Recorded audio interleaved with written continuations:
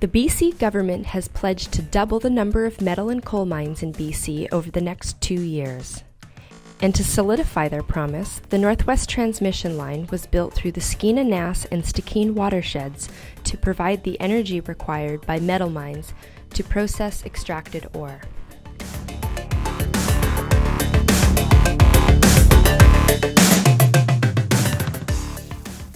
Hard rock mining can release large amounts of heavy metals to aquatic ecosystems, sometimes with profound harm to fish. This is because heavy metals naturally leach from rock when exposed to air or water. Human activities can intensify this process by removing vast quantities of rock during metal and coal mining, and the subsequent exposure of that material to weathering processes. Salmon are extremely vulnerable to contaminants such as heavy metals because of sensitive organs that are continuously in contact with water. Dissolved metals, even at low levels, can impair key physiological functions for salmon that are important for survival. For example, high levels of copper will kill fish. We've known this for some time, but what we're beginning to understand are sublethal effects. That is, adverse effects on fish that do not cause immediate or direct death. We're learning that even low levels of dissolved copper, for example, can interfere with the ability of fish to detect and respond to chemical signals in aquatic environments. In other words, copper can impair a fish's ability to smell. Such impairment has many consequences for an animal that relies largely on its sense of smell to survive and thrive. Behaviours such as food gathering, predator avoidance, schooling, defense, navigation between ocean and freshwater, and reproduction are all dependent on a fish's ability to smell. For example, in juvenile coho salmon, recent research out of the University of Washington provides a unique and relevant example of the cost of losing one's sense of smell. Instead of remaining motionless as they normally would when a nearby predator is detected by its odor, copper-intoxicated juvenile coho continue swimming and thus become seen and eaten by cutthroat trout.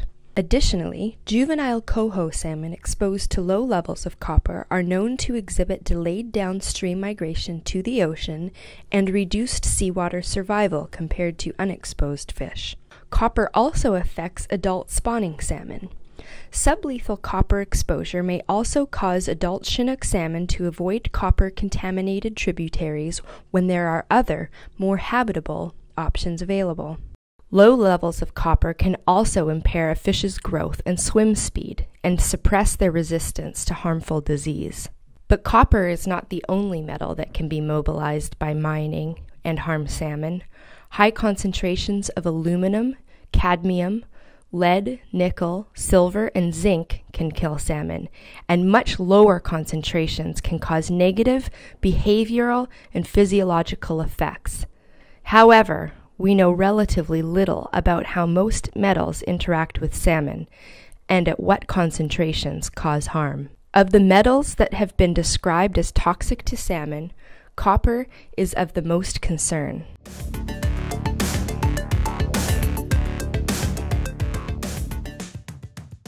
Are salmon in BC protected from metal toxicity? To some degree. BC has guidelines that protect salmon from death by toxicity of metals, and these guidelines appear to protect salmon from many of the lesser sublethal effects of some metals. Copper, however, is not one of them. The most serious issues with the guidelines is just that. They are just guidelines and not legislated. The provincial government often allows mines to exceed the levels that put salmon at risk. One such example is occurring in the Skeena on Babine Lake, home to Canada's largest run of sockeye. 2 decommissioned copper mines are permitted to actively discharge copper-contaminated water into the lake at concentrations more than 10 times higher than what has been documented as capable of causing olfactory impairment in salmon. Of specific concern is the Belnoranda mine on Babine Lake, whose excavation pit is near full with metal-contaminated water. This pit water is scheduled to be treated and pumped into the lake within the next couple of years. There are also a large number of mines proposed for the region, including the Booker Gold Copper Mine on the shore of Morrison Lake, a sensitive sockeye nursery lake that drains into Babine Lake. Also proposed is one of the world's largest gold-copper mines known as KSM, which would see a tailings lake 8 kilometers long. The proposed KSM mine will release metal-contaminated water into the headwater streams of the Nass and Unik rivers. What's the worry?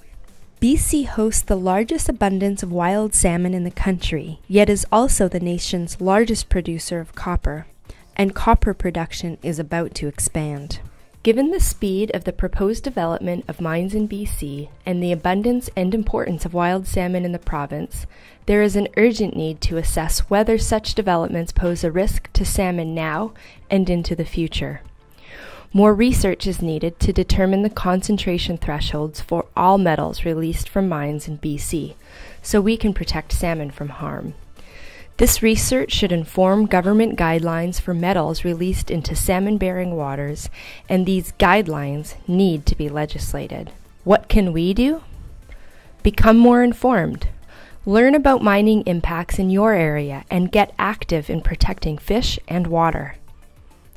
Write a letter to your MP and MLA explaining why salmon matter to you. Stay informed. Join the Skeena Wild mailing list at skeenawild.org.